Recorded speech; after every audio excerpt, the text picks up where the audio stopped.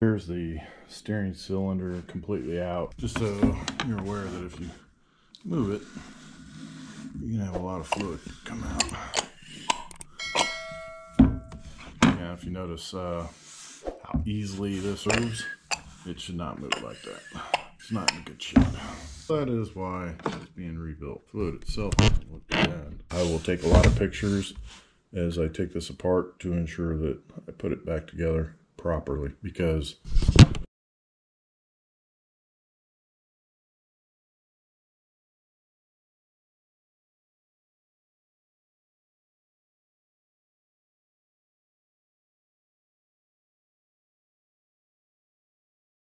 taken apart in order to rebuild it. Now, if I was replacing it, wouldn't be anywhere near as bad. You want to pay attention to where everything is the entire time that you're doing this, because you put one thing on the wrong way, wrong direction or whatever, and then you find yourself having to do more work. I didn't show it on camera, but I was going through a lot of tools and methods trying to figure out how to get this off and off the cylinder, and eventually got it to the point where I've got it in a vise. I put this rag on here because definitely don't want to ding this up, because you ding it up, you could lose your seal, and then you got to replace the whole thing.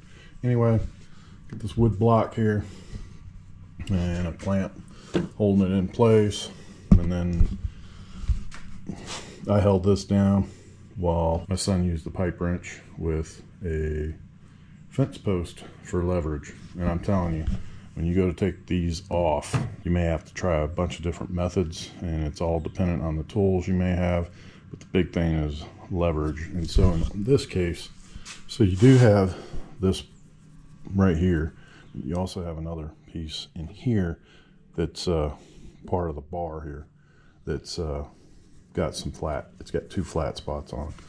So I'm assuming that this means you can take this off and you may have this still left, so that you can get this side off, because you need something to grab onto. You definitely don't want to put anything on your bar there, because you'll mess it up.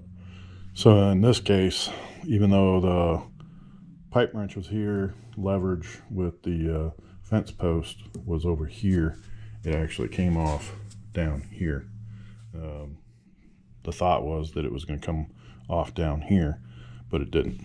So it did come off over here, and of note, they did use some thread lock. So be prepared for that. Depends on the type of thread lock they're using.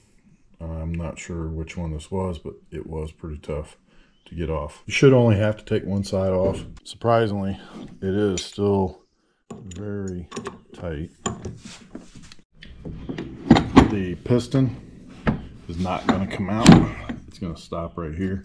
And the reason why is because inside the actual cylinder, it's going and it's stopping here because there's two split rings on both sides.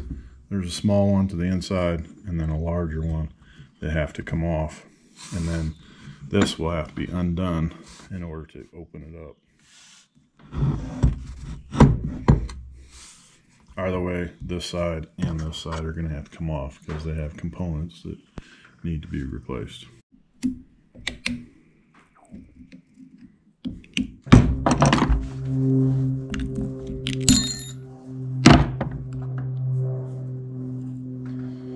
Here's one ring.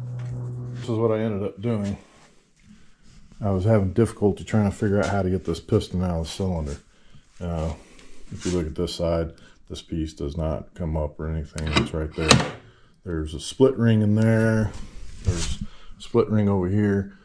So, although I did not want to download the service manual, I ended up doing it. It was like $15 for the manual. And print it out, and this is what you get. One page of instructions.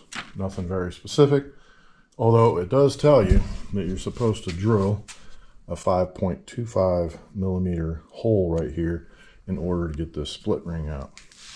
But what's not clear, because there's almost no instructions, is the piece that goes right here. which is the same as this piece right here, that piece can be pushed in, which exposes the split ring that's in here. So then you're supposed to take a small screwdriver, push it through this hole, push the split ring, and then pry it out with a screwdriver. And that's what you end up doing on both sides. This is the guide assembly. You push that inside of the cylinder tube.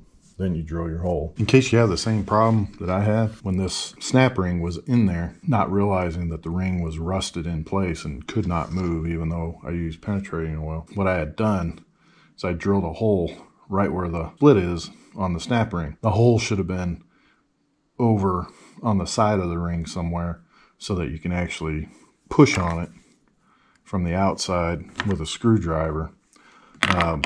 But because I couldn't move the snap ring around, I had to drill another hole, and unintentionally what I had done was drilled a hole right on the edge of the ring. And what ended up happening is it ended up breaking off. So whatever you do when you drill the hole, because that's not in the instructions, don't put the hole in between the split on the snap ring. So that did come out. It's out finally. Now I'm getting ready to do the other side. Right up here at about 1 o'clock is where the split is. The idea here is once you move that guide inward, what you're supposed to do is take your drill bit, drill. You probably want to put it like close to one of the end pieces here or here, probably safer here, but not in the gap. You want to put it here, and then while you're drilling, you don't want to drill through the snap ring. You just want to get a hole in there, and possibly while you're putting that drill bit in, you'll see the snap ring moving inward. If you start to cut it, you may have some issues getting it out. And again, the hole is supposed to be 2.5 millimeters or 0.098 inch diameter. You'll notice where you put the hole, it's right next to the edge.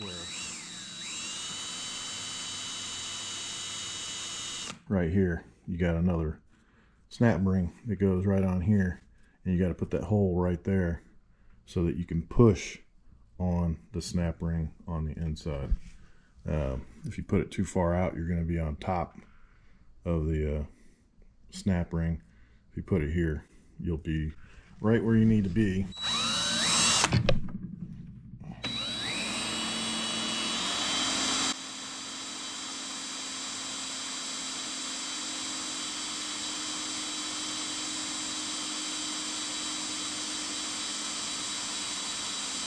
Alright, so I can see the spring or the snap ring flexing, so I got to get it up underneath it.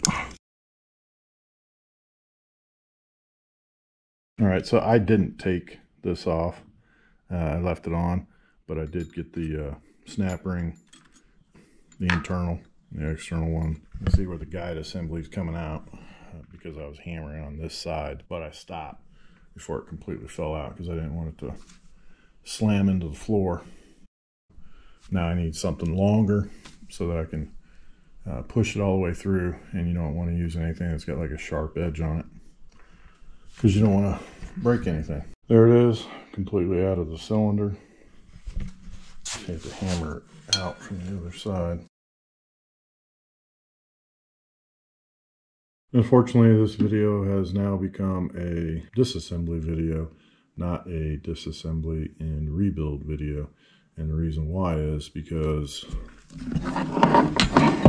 being that I could not specifically find a video for the BX23S, I had to go off other videos as far as what work needed to be done. And one of the common things I saw on a lot of the videos is this portion right here could come off. But that's not the case with this one. One of the videos I watched, the guy had a snap ring on here, and once he removed that, then he would be able to slide that off. But this is all one solid piece of metal, so that's not going to happen. So originally I thought I could get away with not taking this off because this guide would come off this would come off, and then this would come off so that I could replace the O-rings inside of it. Then I was like, okay, can't get that off, so this is stuck in here and I can't do that. So now I need to get this off. So my son and I tried to get this off, and keep in mind there's only 2 flat spots here, and this is only on this side, so that you can separate the piston rod from the tie rod end. And this is an 18, and the width of the flat spots are 4.5 millimeters, so not very wide at all. And then these up here, it's got 4 flats, and these are probably 8-9 millimeters wide. My son and I tried to remove this from the piston rod, and we had no luck. Biggest issue is the wrenches that we had were not strong enough, and they kept warping, or just getting to the point where they were spinning without really locking onto the rod.